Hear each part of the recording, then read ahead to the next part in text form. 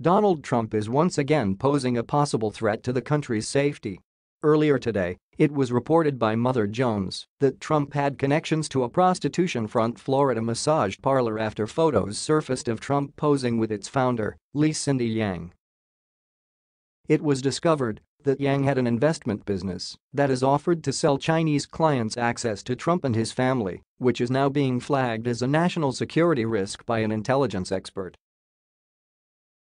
David Rothkopf, a Carnegie-endowed intelligence and national security expert, has stated that if Yang's massage parlor was actually giving the Chinese access to Trump, he could be putting the country in grave danger. Rothkopf said if the President of the United States is letting a Chinese madam sell access at Mar-a-Lago to Chinese business people, while his friends are getting serviced at businesses she started, he is making himself and the country vulnerable to massive blackmail risk. He also said that, if it were true, it'd be a textbook story of how foreign actors gain leverage over senior officials. Rothkopf stressed just how important the details in the Mother Jones report were.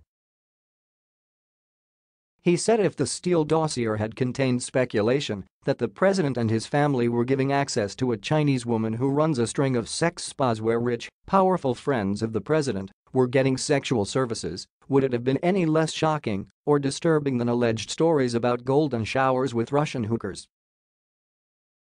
This case deserves further investigation by the FBI and perhaps congressional investigators. But the story of Cindy Yang and her profitable venture in Trump world, based on what we know today, without an additional fact coming to light, underscores yet again both how unfit the president is for office and how his business practices and associations have created a national security risk for the United States.